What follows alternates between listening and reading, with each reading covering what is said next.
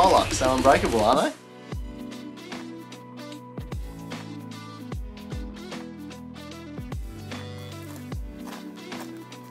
G'day guys, Ronny Dahl here, Four Wheeling Australia, and welcome back to Project Luxy. This time we're going to talk about vehicle insurance and protection. Not the insurance you call up and get for your vehicle, but the insurance you bolt to your vehicle. For example, the bull bar, the winch, the recovery points, and of course, the bash plate. That's what we're covering this time. For those that have been waiting quite a while for me to talk about the bar work and the winch and all that, I apologise, but there's a lot going on with this build. There are many other sections that I still have yet to cover, like the stuff on the side and the suspension and the new tyres. That'll come in due course. There are also skip points down below so you can jump around, you can jump backwards and forwards in case you didn't quite track what I was talking about or you want to see something again. Let's get after it, or get to it. You know what I mean.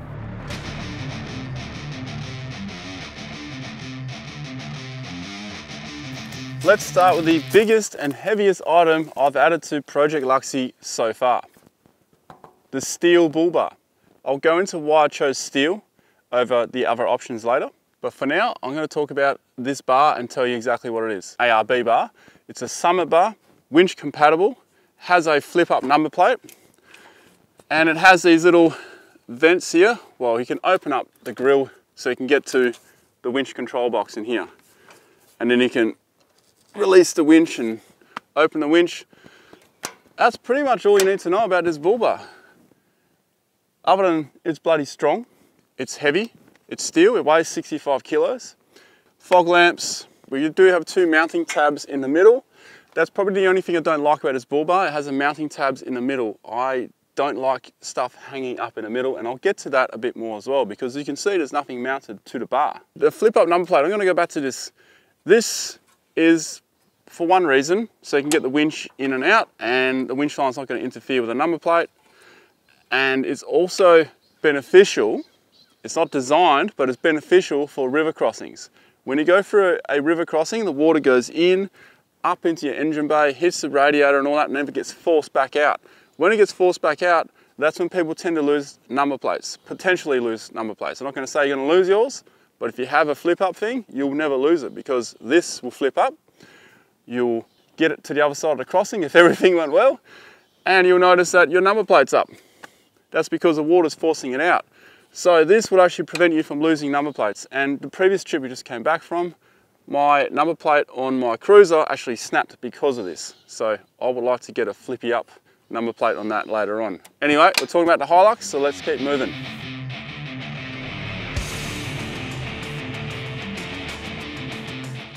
Why I went for steel, heavy steel rather than aluminium or aluminum or plastic or no bull bar at all. Well, no bull bar at all was no option for me because I remote travel. I just came from a trip up north, although I didn't have any close calls with any kangaroos or anything. That's the first. I don't know why, but that's the first. Plastic, I think they look ugly as, yeah, I won't say the next word. You know what I was going to say. Aluminium, also, I think they look ugly, in my opinion. If you have an aluminium bull bar, this big shiny thing on your car, sure, I'm not giving you crap, I just wouldn't put that on my own car. Not only that, aluminium is not as strong as steel. And aluminium, yeah, it doesn't weigh that much less, 33% or a third less, thereabouts, roughly. Most aluminium bars weigh less than a steel.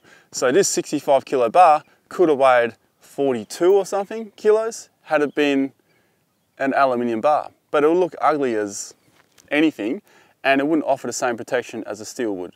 In my opinion, you can't beat steel when it comes to strength over aluminium.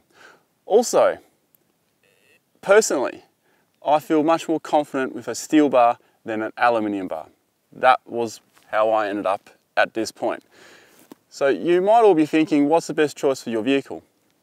Well, I'll tell you what, this is the second time I'm recording this episode of Project Luxy.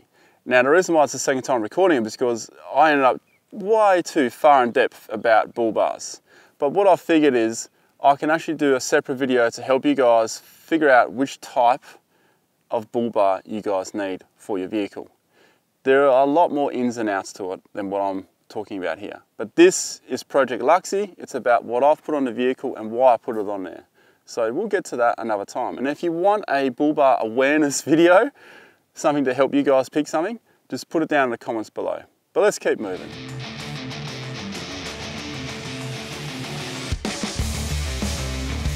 Why do I have a bull bar? It's obvious for a lot of people. I travel a lot, and it's not only because dusk and dawn and nighttime driving, it's also just in general just driving narrow tracks at higher speeds out in the middle of nowhere, because you can't do 40 kilometers forever because you never make it, you run out of fuel. Some places you're going at higher speeds down narrow tracks and you don't know if anything's going to jump out. When it does jump out, you hit it. There's no chance of stopping. The other thing, the main thing, you're on gravel roads, something jumps out in front of you, you want to have the confidence that what you got in front of your car is going to protect you.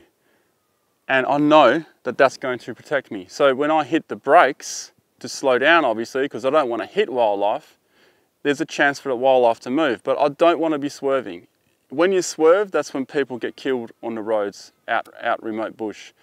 And if you didn't have a bull bar, you'd probably be more inclined to swerve, because you hit something, that's it, your trip's over. And you could be in the middle of nowhere. That's why I have a bull bar, because I put myself at the top of that list, extreme high risk category of hitting something. But with bull bars, it's not only about protection on the highway for wildlife and things like that, it's also on the tracks. There could be a log, there could be a stump hiding behind a bush. I've been there before, I've hit things.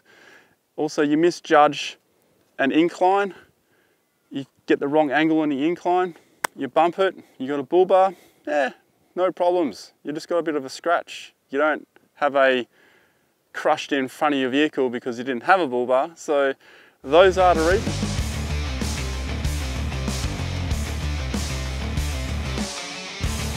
Why I actually chose the ARB Summit Bar in particular. I had the Sahara bar on my old Hilux, and I've had an ARB bar on my Land Cruiser before. Yeah, you just know that the ARB gear is good. They put a lot of money into research and stuff.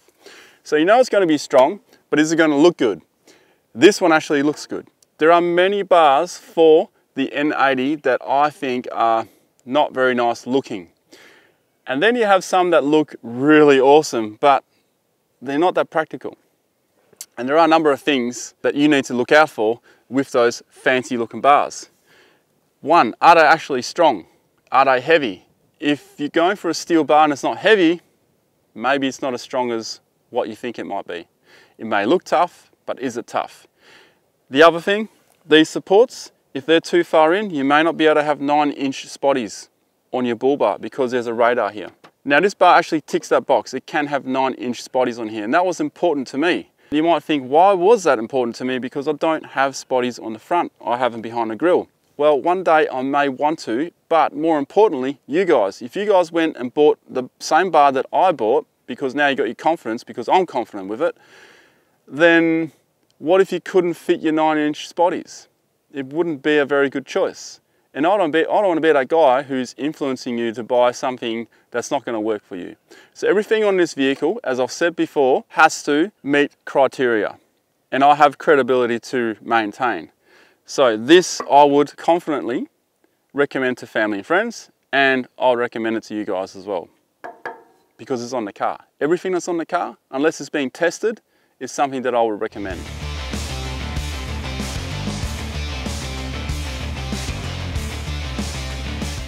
You may have noticed, there's stuff missing on my bull bar. Where's the antennas? Where's the lights? Where is everything? It's a personal preference.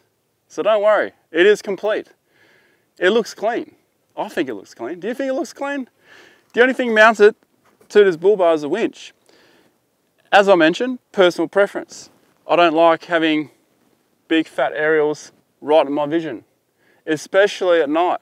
When I'm running those lights, I don't want two fat aerials here reflecting light back at me, because all I'm seeing at night when I hop into my swag are two bloody lines. I don't want to be seeing that.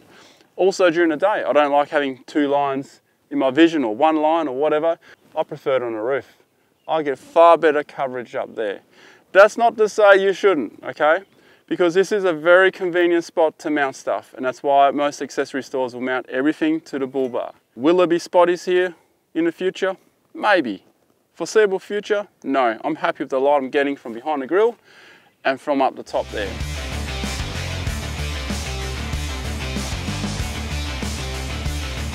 Everyone needs a winch. It's not the case. Could I have gotten away with not having a winch?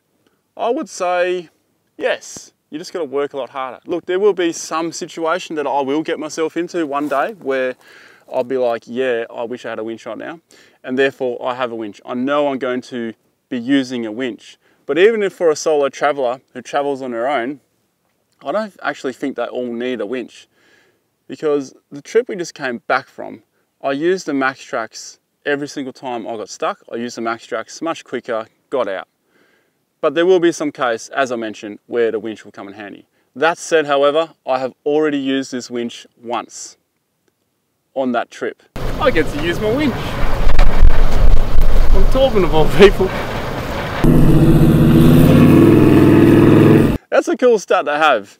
Hilux has pulled out a Land Cruiser, has not been pulled out by anything yet. So that is a very good 100% recovery rate so far. The winch I went for is the Warn 10,000 pound Xeon, so 10,000 S. This is more powerful than a winch that's in my Land Cruiser, believe it or not. This is 10,000 pounds. The one in my Land Cruiser 79, which is heavier than this vehicle, a lot heavier than this vehicle, is only 9,500 pounds. And it has worked for 8 years, almost 8 years. Pulled myself out of a lot of sticky situations with a lot of load on that winch. So yes, I've had to double line pull a few times, but because that winch has performed so well, that was my first ever Warn winch, I've gone for this one here. I went for the Dyneema rope because to me it's safer. If the rope snaps, it will recoil, but it's not going to kill anyone. That's what I prefer, and that's what I suggest to most people out there. Look, if you're a rigger and you know what you're doing and you have your reasons for cable, use cable. But for anyone who has limited experience or never used a winch before, do yourself a favor, just get rope. Don't go for cable, because if that cable fails and because of you don't know what you're doing, it can potentially kill someone. It can definitely damage vehicles. A cable that snaps is nasty. It's one of the nastiest things you will see. It can just rip things apart. And I know this because we have specifically gone and destroyed 10 winch cables just to see what could happen. It's scary. Do you need a winch? Maybe that's another video, because there's a lot to talk about when it comes to winching.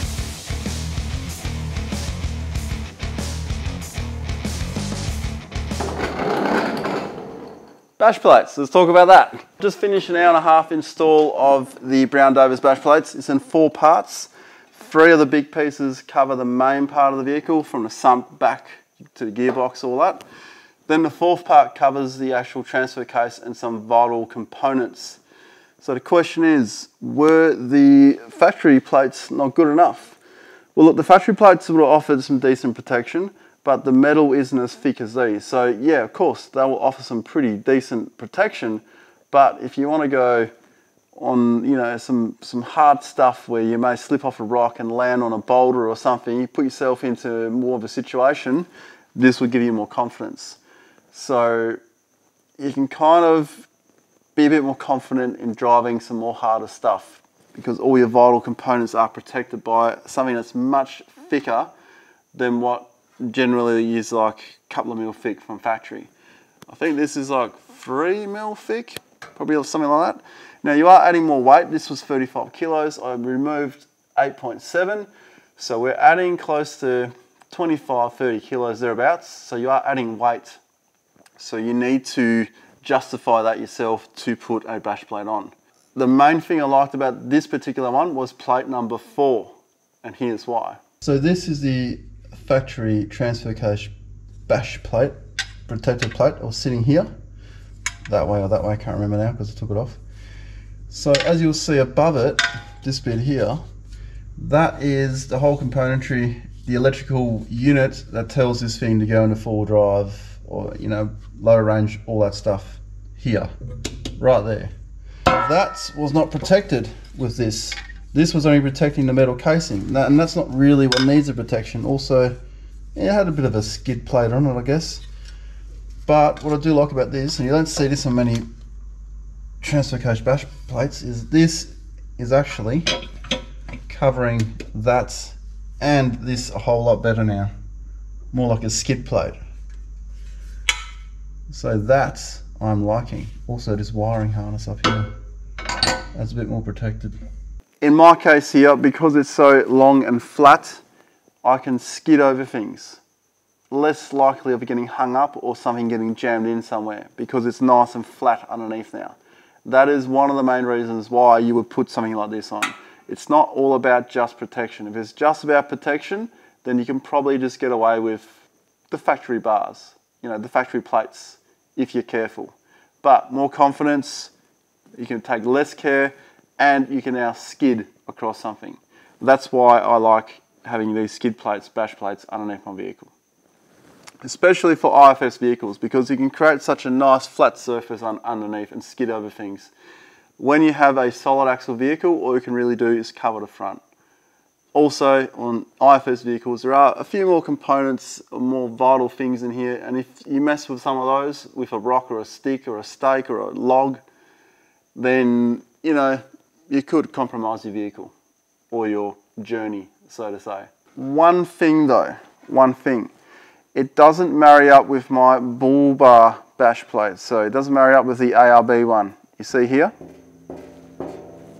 That's loose. If I go in corrugations, that's going to drive me absolutely bonkers. So before I head off on the next trip, I'm going to have to just do add a little bar in here or something, just to drill a hole, just to join these two up. That's all I've got to do.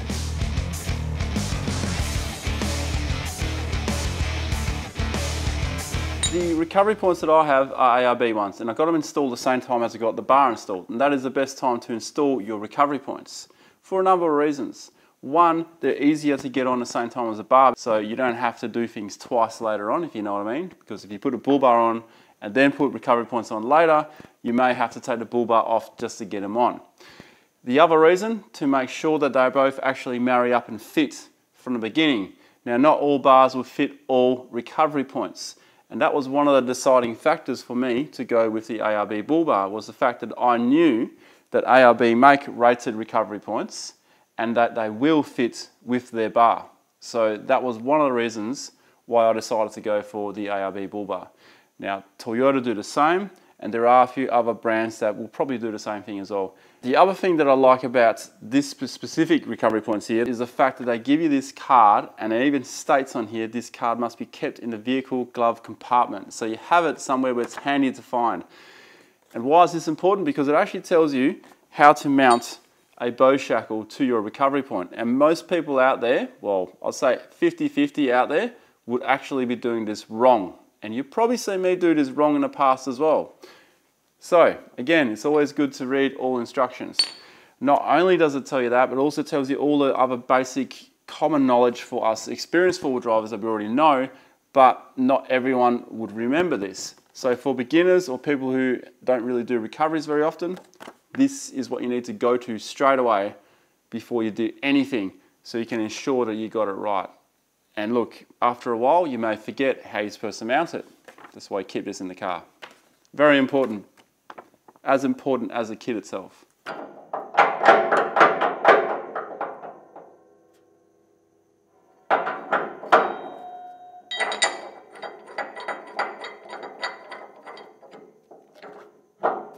You've seen how you're supposed to mount a bow shackle now and how you're not supposed to mount it. But you can also see that I can use a soft shackle with this recovery point. The edges are not too sharp, so you can get away with it. But this specific recovery point, they solely recommend these. They don't state anything about soft shackles, so that's another thing you need to keep in mind. Read the manual.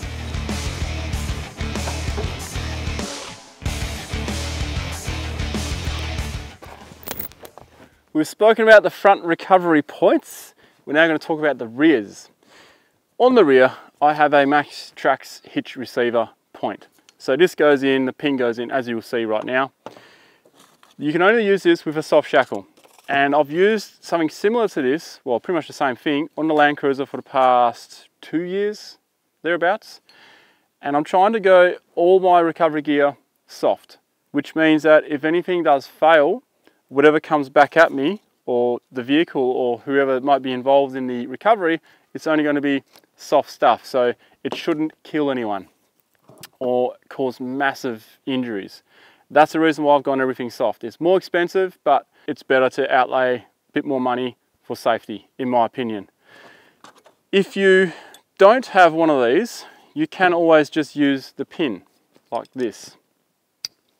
But don't use your toe ball. Never ever use your toe ball. I shouldn't have to tell you that, but I'm telling you anyway. Don't use your toe ball. You can use your pin, or even better, you can use one of these, and these are much easier to work with the soft shackle as well. There's more room and it's just easier to work with, and that's why I've gone with this. And it lives inside this box. So it's always there, it's always with me.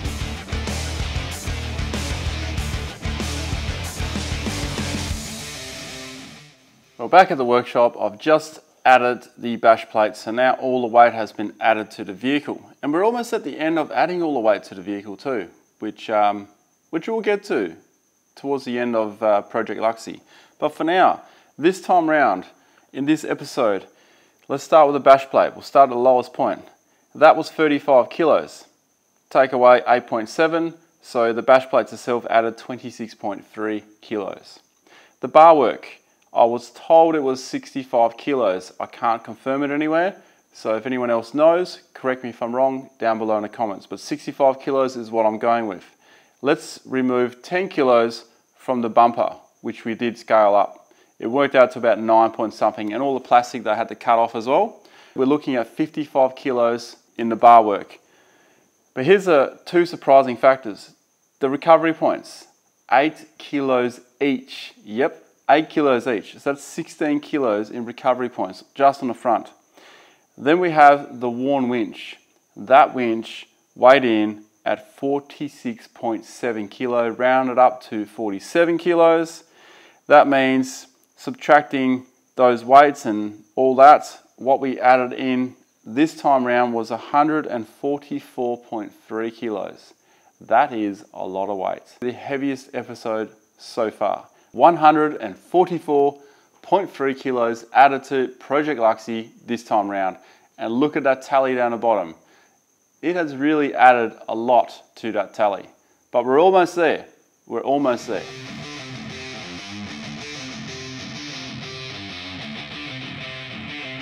The installation process of the bull bar was an interesting one to watch. Because of the Hilux, the new one, the way it's all put together in the front, it's all one piece. So they actually had to draw a line and cut the whole bumper all the way around. It wasn't just a piece you could pull off like on most vehicles. You just pull the bottom part off and then you stick a bull bar on. No, you have to actually carefully cut it all the way. And then there's also the splash guards and stuff like that you got to work around with. So as a DIY installation, I wouldn't recommend any bull bar for the N80. I recommend getting the accessory store to do it, because if they stuff it up, it's on them, not on you, all right? DIY bull bar install for this vehicle, you can do it, but I wouldn't recommend it. What do you want to see next? The suspension tyres and the body mount shop, or do you want to see the Bryno hide? You guys let me know, and I'll endeavour to get that done. There are also more things going on in the back. There's a water tank, there's a fuel tank. I haven't really dived into that yet. There's a tank underneath, there's a snorkel. But the build is pretty much done. I just haven't covered everything yet. So let me know and I'll do my best. 65% of my viewers are not subscribed, surprisingly. So get on there, it's for free. It helps the channel grow. Also, if you want some exclusive content, head over to my Patreon. All right guys, catch you later.